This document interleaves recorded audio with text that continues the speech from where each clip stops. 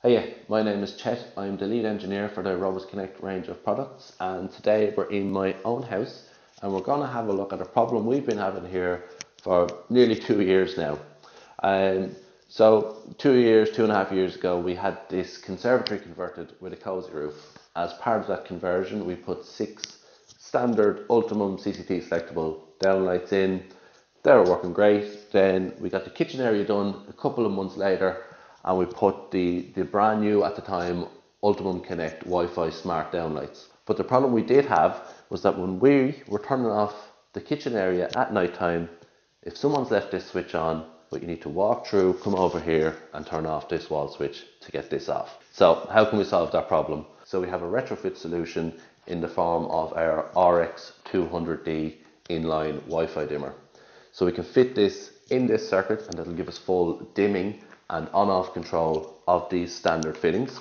All we need to install this is the RX200D itself and a short length of cable. So what I'm going to do now, I'm going to isolate the power for in here. I'll move the camera closer and we'll have a look at how to actually install the RX200D.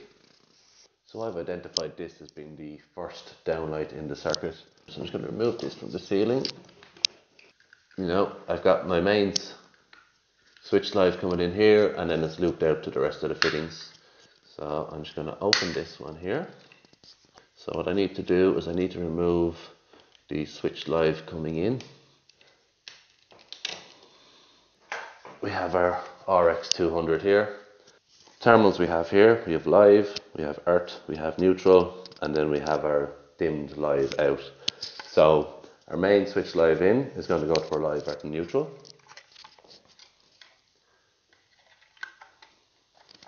So that's power to our RX200 in.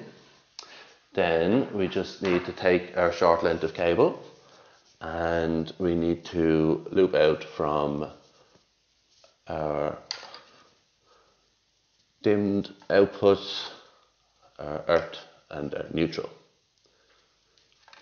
So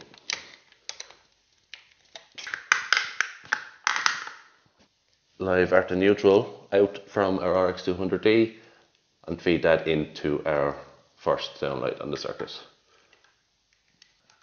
Straight in, close up our frame relief,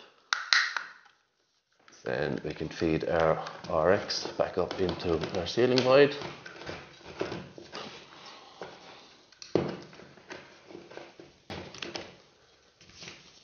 So that's all we need to do to have full Wi-Fi dimming and on-off control of a full circuit of lights. So we're back now. I've turned the power back on and the RX is installed.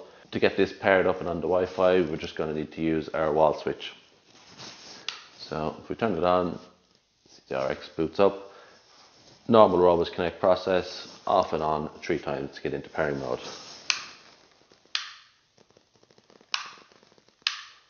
2 and 3. So they'll go into flash mode first now to tell us that they're in pairing mode. So within the app then, normal process, go in, add a device, light source, and confirm the network details, hit next, confirm that it is blinking. So it says blinking rapidly, but that is as rapidly as the RX will blink. So it's going through pairing. You see as soon as it picks up the signal from the phone, they'll stop flashing. So they stop flashing, so they've picked up the signal from the phone. I'll just go through now, register to the cloud and link it to my account. So there the RX200D has been added successfully. You click done.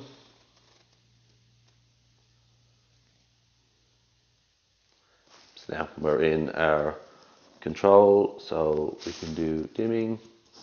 Don't know if it'll come across on camera, but we can dim them down. And back up. And then we can power them off. And back on. Now we've now got full integration with our Alexa scenes. We can add scenes for the main kitchen area with this area as well. But for now, no more having to use this wall switch. So we'll leave this wall switch on and start to use our phones and our Alexa to control this area. So 2.5 years ago, we had the